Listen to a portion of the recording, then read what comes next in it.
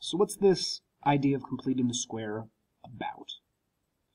So we're going to use it to set ourselves up to use the square root property. And the nice thing about it is that it saves us a lot of trouble with factoring, especially when normally we would say we couldn't factor these. Normally I would say there aren't any values that multiply to make 13 and add to -6. Completing the square gives us a chance to still solve this out. So first thing we want to do is, if there's a coefficient on our x squared here, get rid of it by dividing both sides by that value. In this case, that's not a problem, so we're going to move on to the next step. So next we're going to isolate the variable terms on one side of the equation. So what this means here is this piece that's c, this piece that doesn't have a variable on it, we're going to move that to the other side. Because we need to be able to choose our c value for ourselves when we're completing the square. So now we're going to decide what we want that c value to be. And we're going to use this idea that c needs to be 1/2 of b quantity squared. So I'm going to find out what that is first. C needs to be 1/2 of -6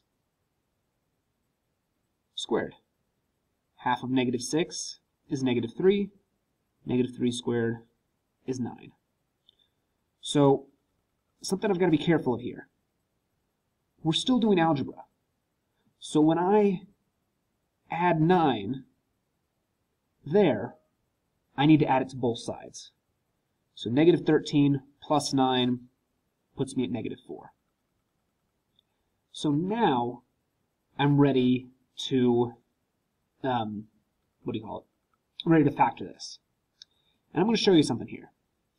So when I went through and solved this, I said half of -6 was -3. This value is the one I'm going to use when I factor.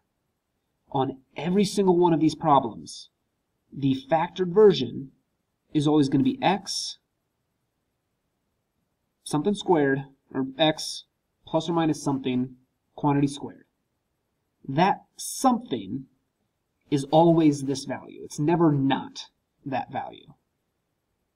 And that's may not appear super useful on problems like this. You probably could have figured for yourself the factors of 9 that add to -6. But if you remember from yesterday, when we had fractions that we were dealing with, it still applies with the fractions.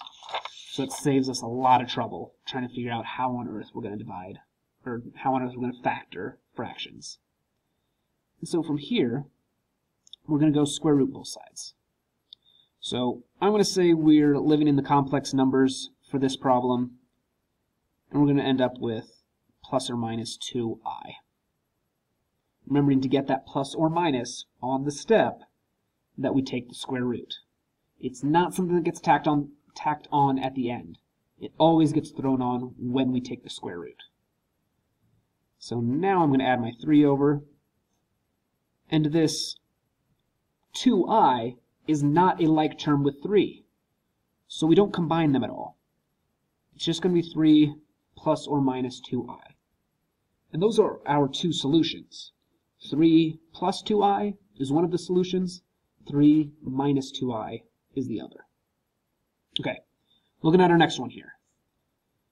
I need to divide both sides by 4. So if I divide my 4 over, I get that x squared plus 3x is 5 over 4.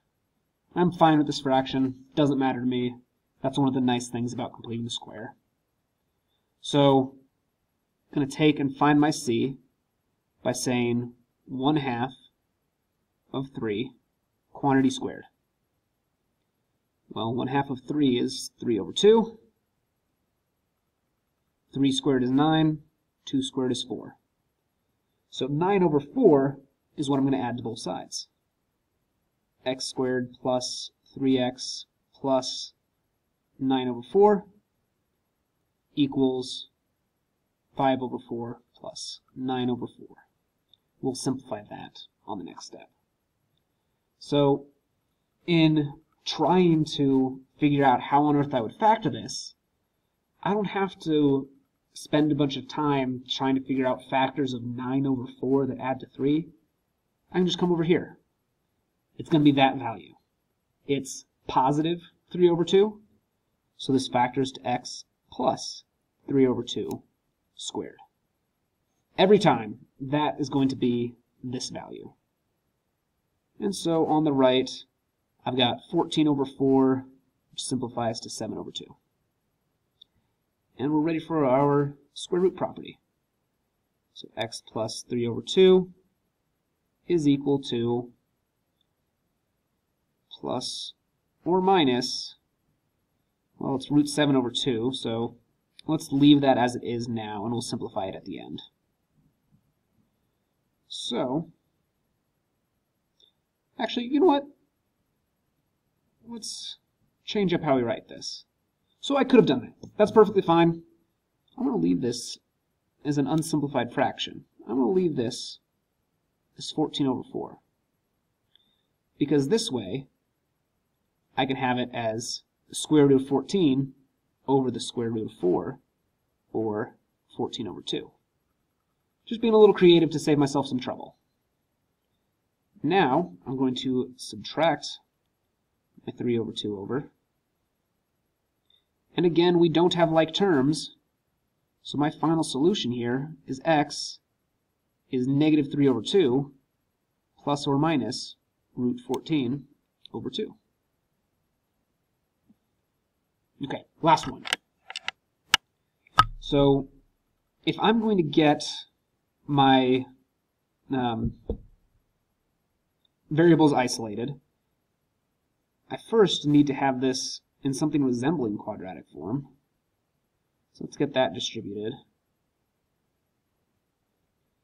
And now I'm going to add that on over. Let's add that y over. So minus y is 3. And so now I'm going to divide both sides. I could do step 2 before step 1 like I just did. Doesn't really matter.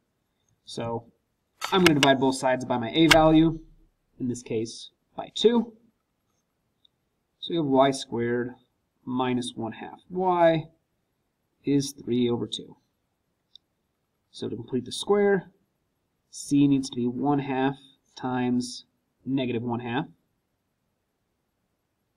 squared, or it needs to be negative 1/4 squared. Well, negative 1/4 squared is 1/16, so I'm going to be adding 1/16 to both sides.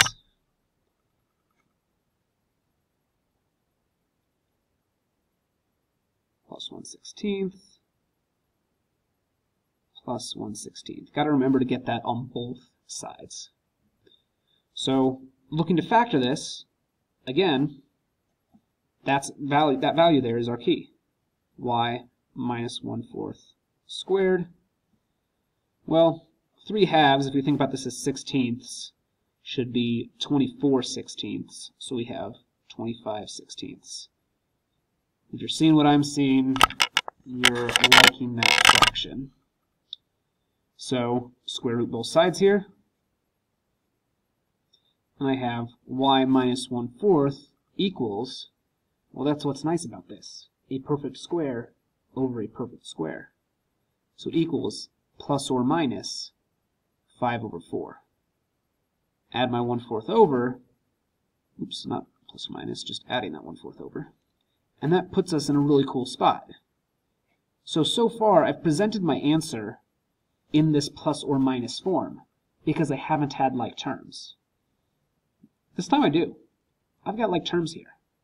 So I can say 1/4 plus 5/4 is 6/4, or 3/2.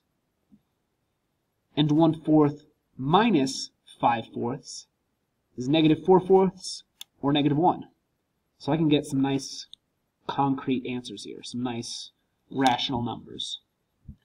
Okay, that's it for completing the square. And we'll be on to 11.2, the quadratic formula, next.